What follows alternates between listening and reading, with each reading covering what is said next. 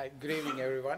I just would like to continue with what Diego done on the high-rise building on the technical aspects. I just now would like to move on to the construction side, what we would normally face, the problems to achieve, or what to when we transfer the design concept into the onto the site, and just try to look at what we are going to do it. I just want to briefly look at the three basic aspects of the post-tensioning, the installation, stressing, and grouting, and then just to go into the projects and real time what the problems we have faced it. On the grouting, I have touched it here, is the majority of the projects we do it in the UK using the bonded post-tension system rather than unbonded. In the case of unbonded, you don't need that third aspect of the work. Now, I just would like to take you through in the installation. So there are some certain important steps need to follow. Otherwise, you may end up in something missing at the middle. Just get it something straight away. The first one is the need to have a deck control sheet. This is to prevent any accidents. So the health and safety reasons, you need to make sure there are no loopholes on the formworks. These are possible areas where when you use the precast element and the different shape of the vertical elements, you may miss some of the formwork at the time, but the people may be already on the top.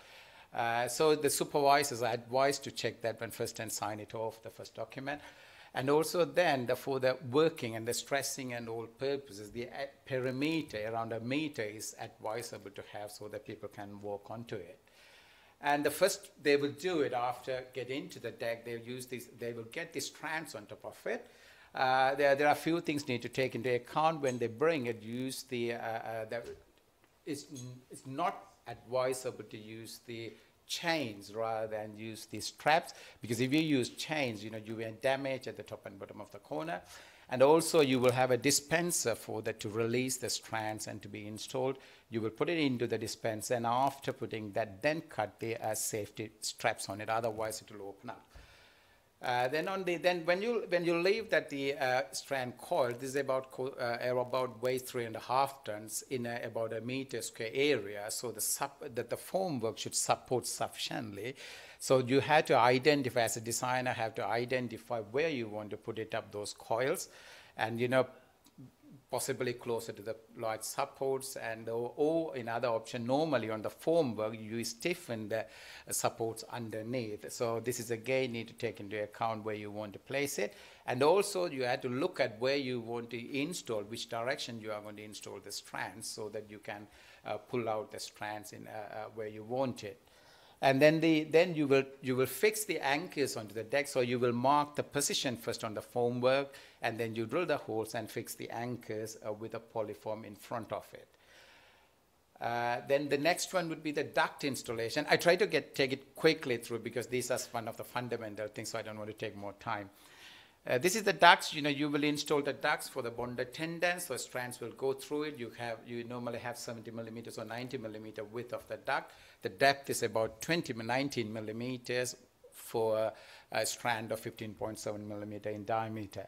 So you will install in a straight line first, and you cut it. You connect it with a coupler on it. The steel itself, the duct itself can open up at the end. So you will connect it that one. Then where you want it, you will cut it up on it. Then the installation of the strands, these strands could be done in two ways. You can push it either mechanically using an electrical equipment, or you can do it manually. When you use an electrical equipment, you have to be careful that the length, because that runs the strands, pull out the strands quite quickly. So if you have a long tendons, then you use the mechanical equipment, so that when you install it, you have to be next to the machine, one person, the other person should be at the end. So you had to say when it comes to the right end, you had to stop it. Whereas when you do the manual installation, it's normally for the short tendons you will do it short, and say 5 to 10, say about 10 meters or 15 meters max. So that require more labor to install it, but you have to be careful while you are installing, because that strand, when you pre-cut or anything, it may be when you cut it some way, it may just open up outside. Those health and safety need to take into account. Then the other one, once you install these strands, you will prepare, if it is a single end stressing, then the other end you have to make it as a dead end, which should sufficiently hold the force what you are going to stress it on the other side. Because the duct is empty, when you stress it, the strand will be pulled through, so this should be bonded sufficiently. But if you really look at a standard bonded length with a bare strand, like a 15.7, it's like B16 bars, then you may end up 2 meters or 2.5 meters length to hold that force. If we do that, then that 2.5 meters or 2 meter plus is ineffective region. So therefore, we try to form a bulb at the end. It's all that 7 wires opened up and created a bond that will hold about 55 to 60% of the stressing force. And then the rest, we will do it as a bare strand, which carries about 40 to 45% of the force. So therefore, it's about a meter max. So that meter area, we need to compensate with the reinforcement. Normally, it's done by the edge reinforcement. Then once done, you will set for your profiles. So this is that nowadays we use a bottom mesh everywhere. And then you can schedule the shear, you can leave the chairs on top of the bottom mesh so that you are not going to see anything underside. So it's like a staple-free installation at the bottom, or you can use it directly on the deck so that you can see it at the end, so maybe you can mark it up that end and it may be useful for the future. There are plastic chairs available or steel chairs available. It depends what you want to use it. You can use it on the steel chairs at the tip. They will have a plastic coating. It's like a heat-treated coating, so that you wouldn't get any corrosion or water into it from the soft of the slab. Then once done, we have to install the grout tubes for bonded tendon to grout it later. So it's a live end, one at the live end and one would be at the dead end. But if you have multiple high points, multiple spans, like 4 or 5 spans, then you may end up putting at high points as well. Especially on the beams, you will put every high points, those ducts, so those tubes for the grouting. And one of the things we need to use the denso tape, which is a bit sticky, so that we can prevent any mold or concrete is going into it. That's all the installation. Then after that, the concrete would be cast, and you will reach to a certain time to stress it.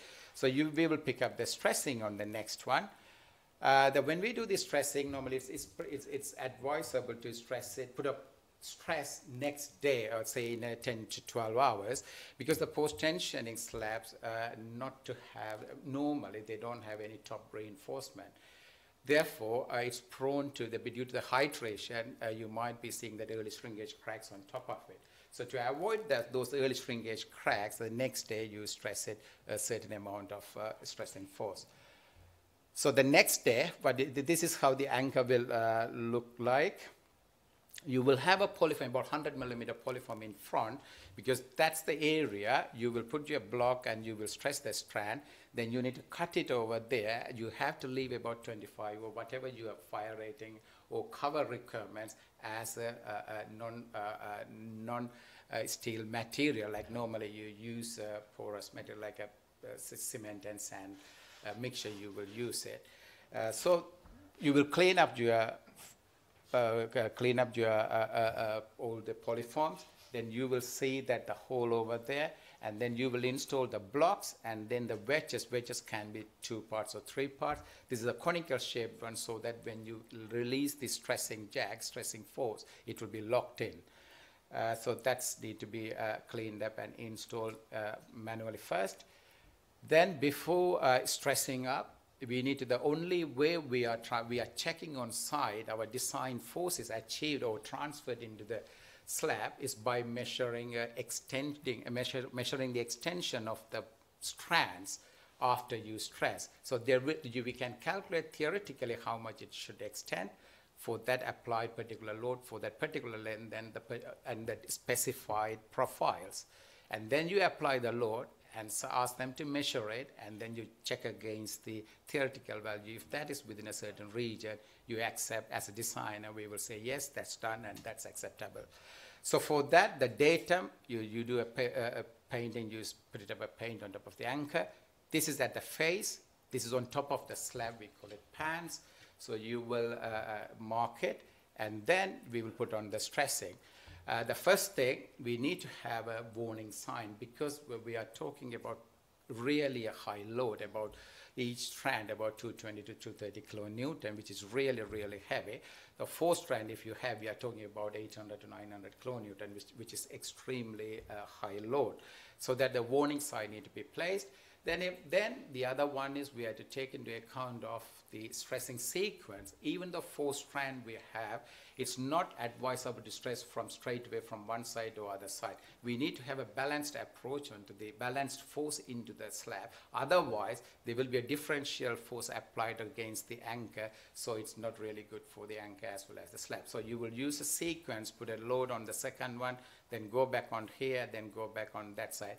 Therefore, by doing that, you are reducing the loss of your stressing force at the overall in the slab, as well as we are avoiding any imbalance load onto the anchor block or anchor. This is at the slab edge, you will use a straight jack on it. This is the pans, you will use a curved nose to, otherwise you can't really put just straight jack. So when we design, if we are designing a pan, then we need to take into account of the additional losses is going to come from the curved one. Say if you are doing a straight one, if you stress that 80% on the design, you consider 80%, but when you are doing the pans, maybe advisable to consider say only about 70% of the force for your theoretical reasons, for your performance of the slab, but on side, you ask them to stress it 80%, so that extra 10% would be taken by this curved element. And you will stress it, you better to have you don't really stay behind the stressing area. So as I said, the first you will put a next day a percentage of the force, that is we call it initial stressing, to avoid early shrinkage crack, as well as we wanted to remove any pans if we are putting on top of it or polyforms over there. Then when the concrete reaches say about 25 Newton strength, you will put your remainder of the force and check the extension at the end of it.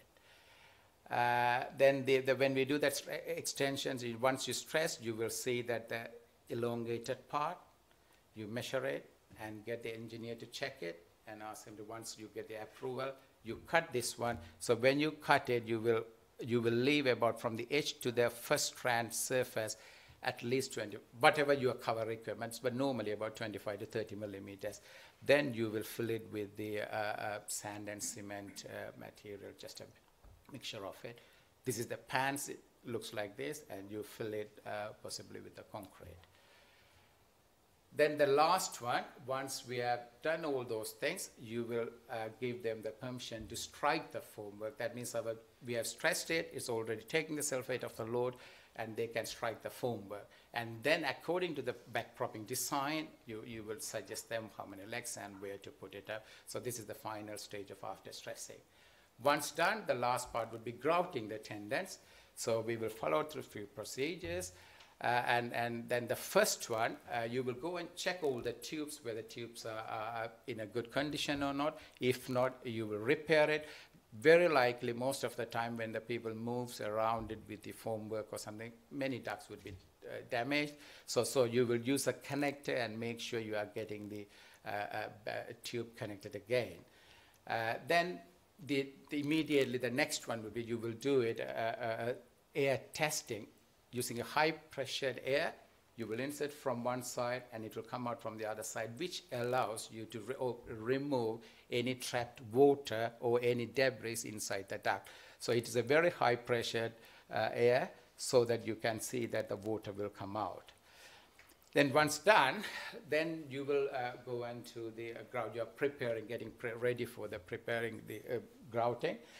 Early days, the grouting was done, early days when I say about 10 years before, we normally get the cement and water and then some additives to get that cured and mix it up on site and then pump it. But due to there are some problems, because sometimes if you've made a mistake on the water content or anything, it become like a slurry all the time. It may not set at all.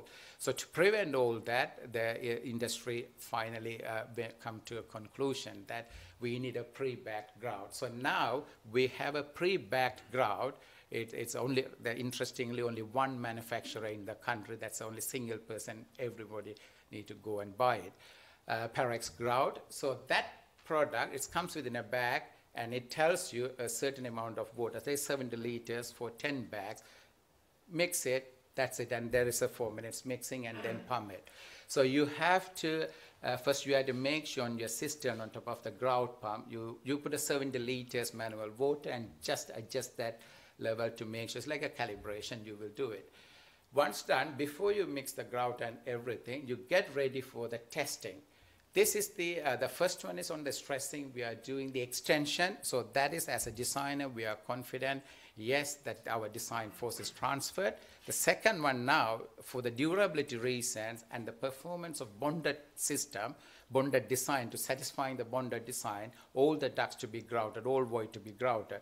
So to prove that, we have to do, that's grouted, we have to do a lot more testing. There will be a few tests, a safe test we call, and then there is a cube test. We will do it for 28 days and 56 days. Then we will have a safe, the fluidity test, and then there is a test called the BSc test. So there are parameters to satisfy. There are some tests you need to do before grouting, and you need to check on these parameters, whether it's satisfying or not. If yes, you continue to grout. If not, you have to abandon it and prepare a new grout. So the first, this is the pre-bag grout. It comes in every detail is on there. Even interestingly, there are some expiry dates as well. So you have to use that one within time, and 10 bags, and put it up and one. And then you will mix it. Once you mix it for the certain time, the 4 minutes is specified. Then on top of a cone, you will test with this is a BSc.Eng approved and a specified shape. The sizes, everything is limited. So you had to put that one a certain amount, about a liter of the grout, and see is there anything trapped or not. If nothing is trapped, it's good to go ahead. Then the second one, we need to do a fluidity test, which is basically a certain amount of grout should flow through a cone, and the time you have to look at it, and that time should be, there is a certain duration is there. That means this allows the fluid, the workability, as well as it will set for the strength, and all the fluid will be set within that specified days. Then this is another test called BSc testing. This is basically what we are doing is we cast into a tube, put a strand, and put the grout to a certain height, and check how much is bleed on the next day.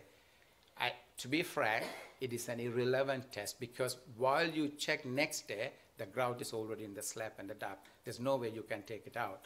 So this is, but still it's there. But this is maybe more relevant when we use that the mixing of the cement and cement, water, and also the additives manually.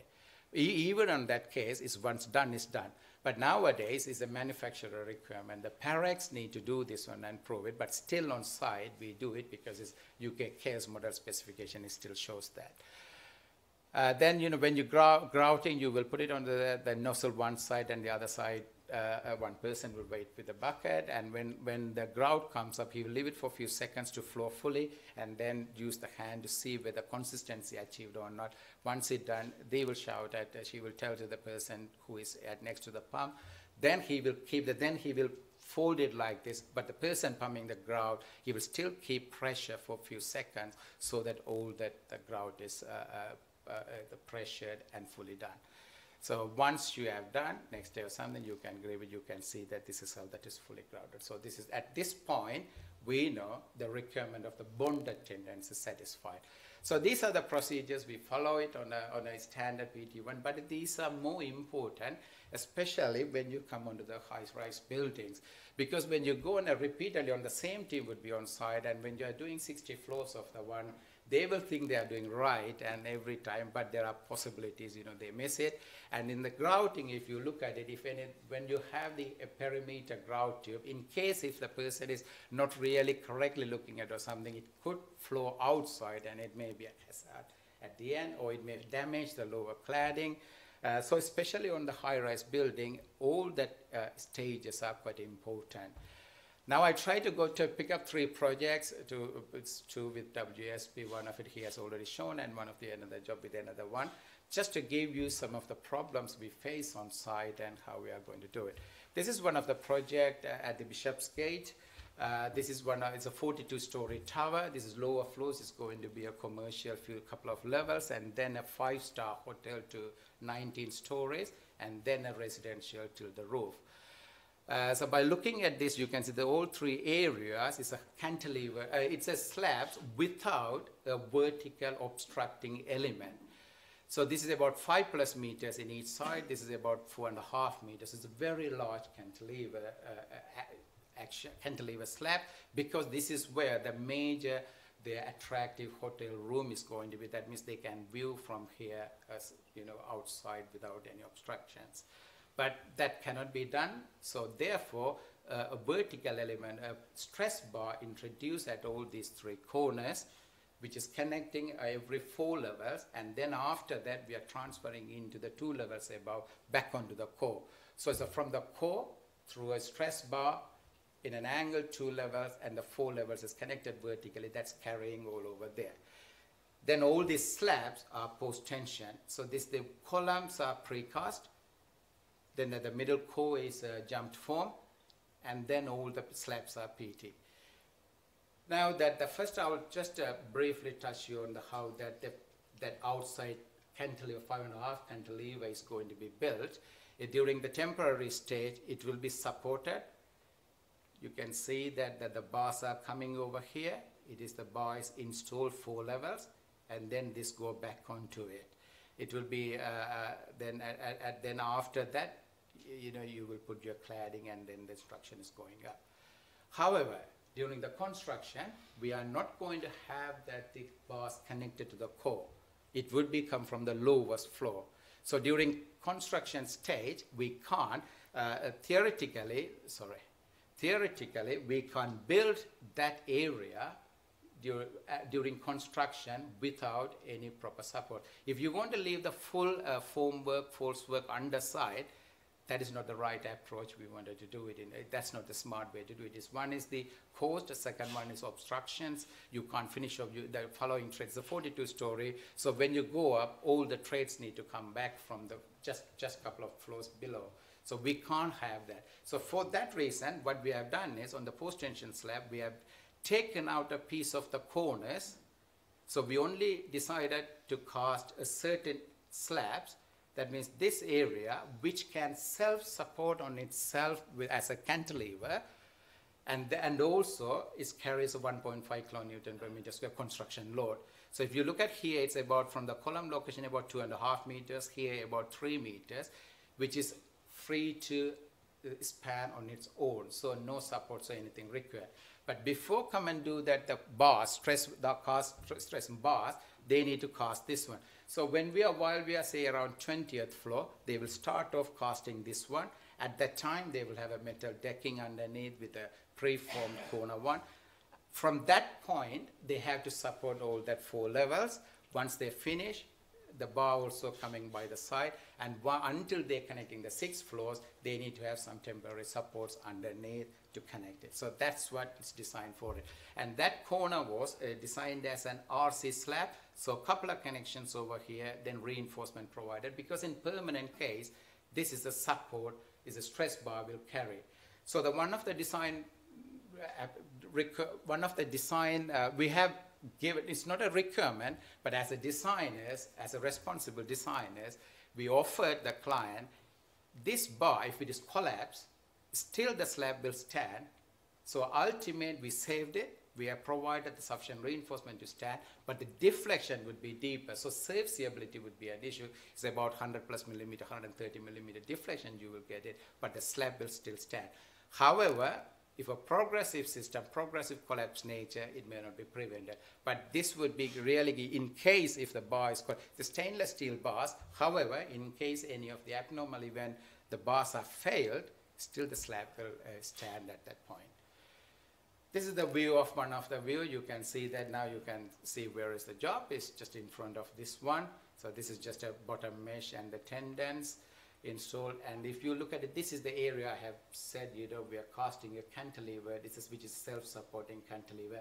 The props are there because the upper levels are casting on. This is the back propping design for the wet concrete. This one, if you look at it, one side of the installation, this is the aim to show you that your anchors is there. We have to have that when we go into the construction stage, we have to consider cladding connections. The channels would be coming in. And nowadays, and especially on the high-rise building, you need to have, and self-jumping or is it screens, you need to have the protection for the protection at the edge. So you need to have that connection. You need to allow that one. And also you need to have any hoist if you are coming in, the additional connection need to come in.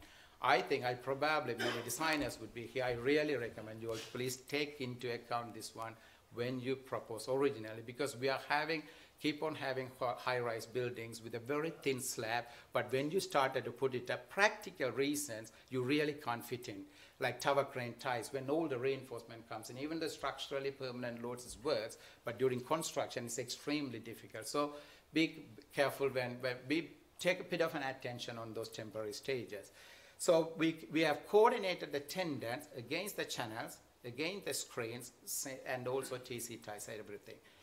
And also one of the things we have introduced the metal edge shutter. So because of the high-rise building, mostly it's the repetitive floors, the anchor positions and all, we kept it same. So we formed a metal edge shutter with the preformed holes so that anchors can be fitted before even you take that edge piece onto the deck.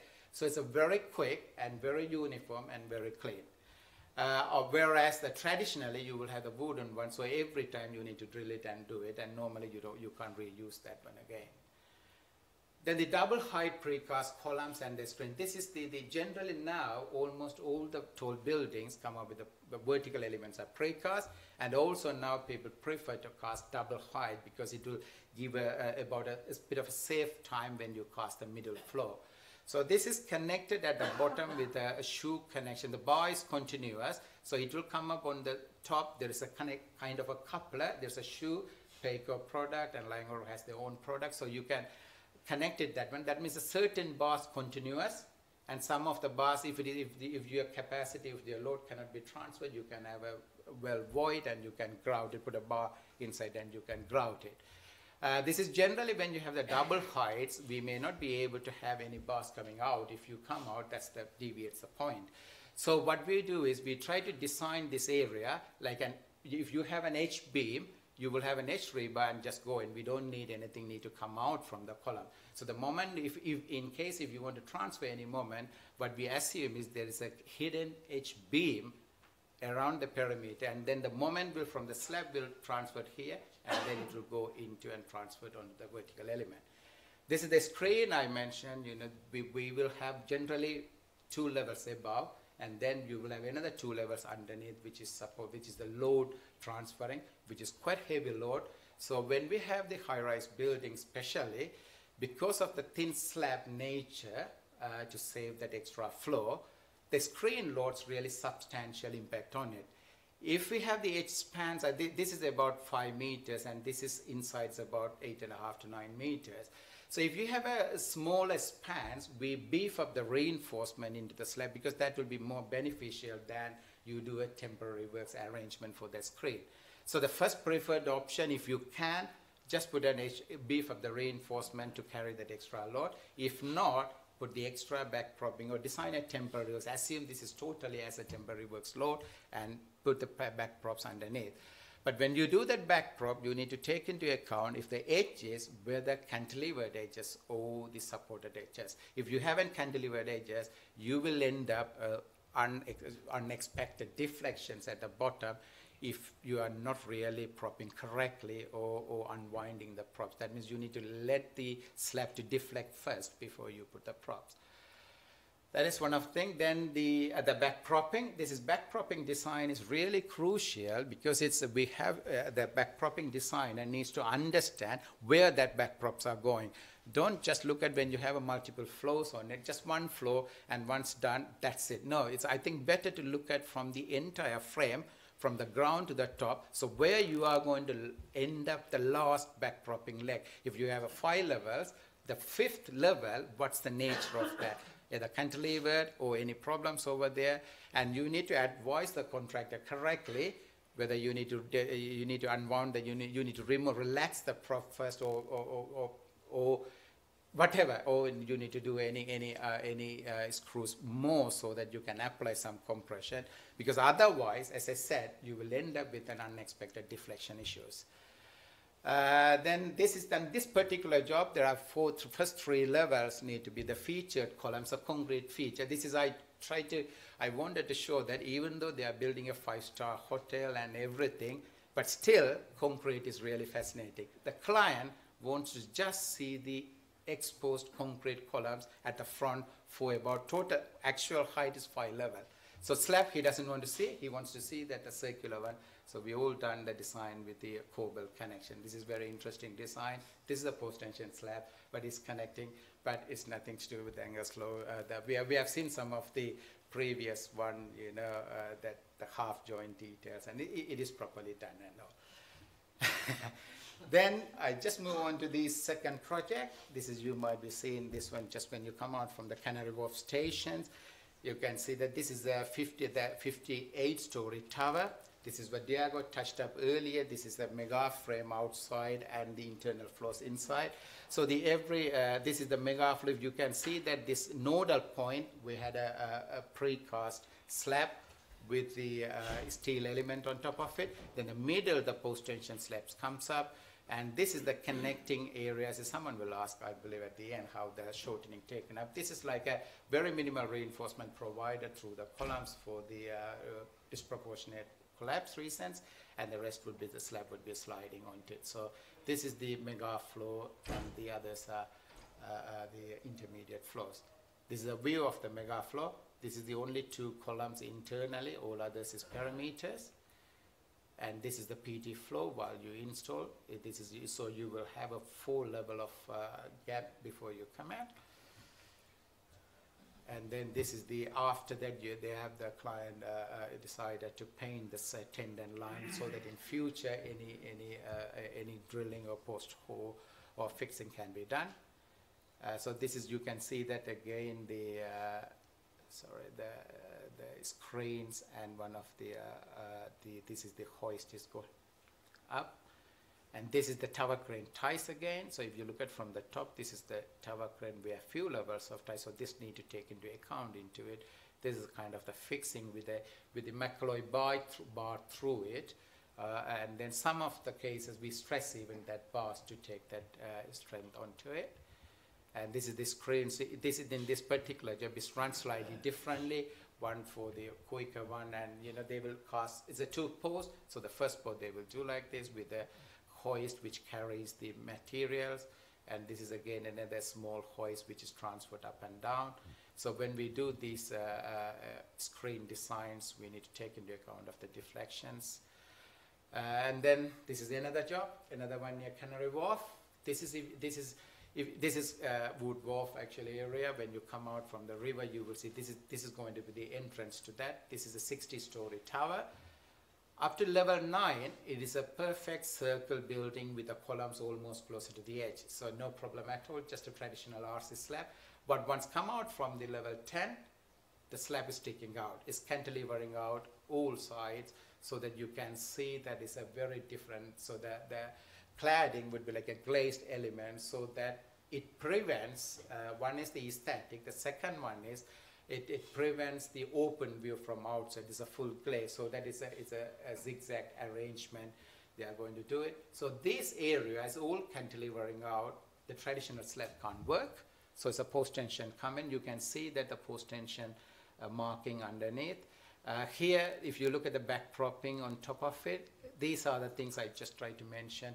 Take care of it when you do the back propping. Here we had a bottom beam. We transfer the load into the element. So we have at the soffit, we have a horizontal beam, steel beam, which is taking the transfer, the back propping load onto it. So yeah, you can see that this is on top of it we have. So this is another view of it. This is from there, so you can see that the kind of quite a long cantilevers. And then this one, again, as I said, the tower crane ties. This is the torquing is at the surface, so we couldn't take that one into the core. So at the concrete surface we put it up, but we put the bars into it and torqued it to get to carry that load. So when we do that, the high-rise building on the constructability, need to consider the cladding connections and additional services. We need to consider cladding connections, cranes, and also the plumbing holes, and any additional penetrations you have to look at.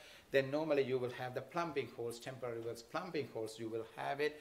The concrete boom, no, you can't cast just any other method, so you will have a concrete boom, will go through one of your slab through one of the holes, so you have to cater for that load.